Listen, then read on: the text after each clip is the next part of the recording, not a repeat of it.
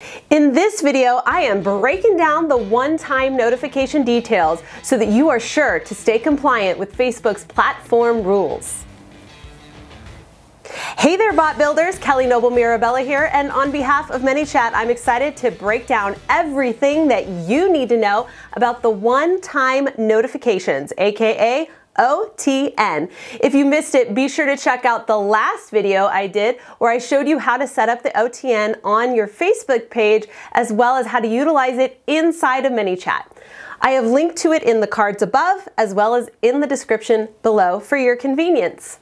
With the changes to the platform policy, many are concerned to hear that the +1 message tag is going to be going away. But Facebook acknowledges that messaging tags we now have to work with don't necessarily all apply to every situation where messenger communications are beneficial and useful for your subscribers. To cover this gap, they introduced the one-time notification, the OTN, which will allow you to send messages to subscribers beyond 24 hours as long as they give you explicit permission.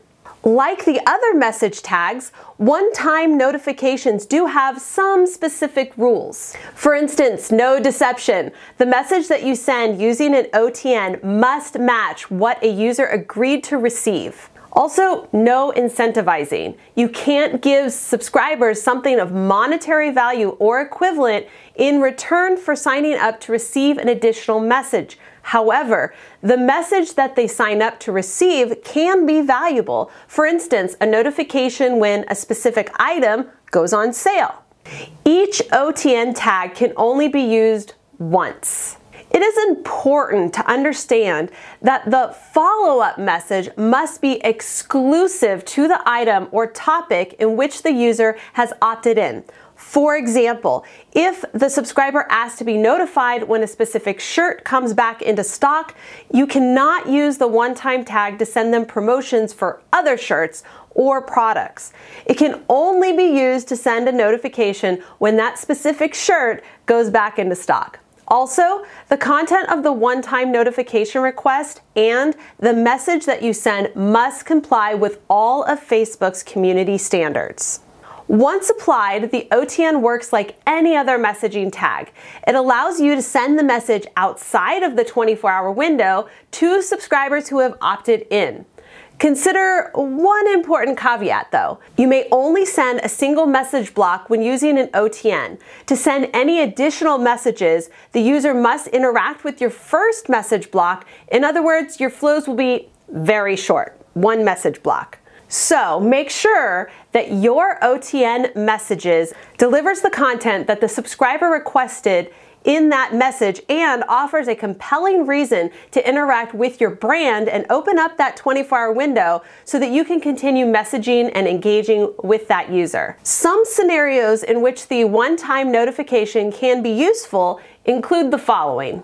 First, when a subscriber requests an item that is out of stock, you can set up the OTN and send them a notification when it comes back. When a subscriber indicates that they're interested in a future sale, promotion, or even a sweepstakes. When a subscriber wants to receive a very specific piece of content that isn't ready for distribution yet. To extend drip sequences that have longer than a 24-hour delay between each message.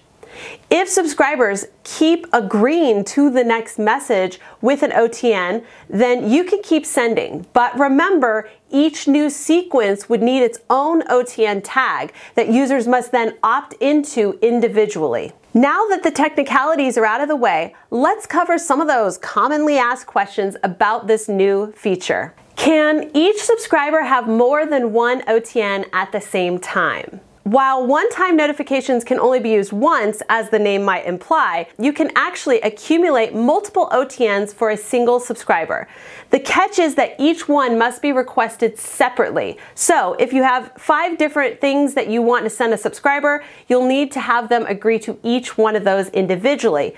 The same is true if you want to remind a subscriber about the same topic on multiple occasions. For instance, if a subscriber wants to receive a reminder about an upcoming one-day sale and they want to get it the day before and then maybe an hour before, each one of those notifications would be their own OTN and must be agreed to separately, but both could use the same OTN topic inside of Manychat. An important note here, be careful with sending too many OTN requests in a row for a single subscriber within a short period of time.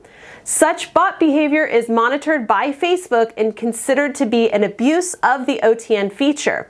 If the Facebook algorithms detect abnormal amounts of one-time notification requests sent within a short period of time, you will be at risk of losing access to the OTN feature. What kind of content block can you send with the OTN? The messages that you send using an OTN is limited to a single block, but the type of content that you send is not limited.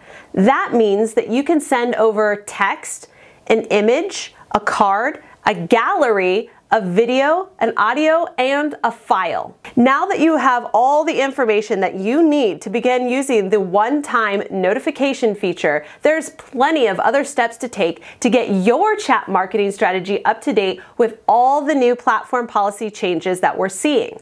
Learn more about messenger tags, sponsored messages, and SMS plus email here on the Manychat channel, so don't forget to subscribe, as well as over on the Manychat blog in our guide to Facebook Messenger's 2020 changes, which I've linked down in the description below.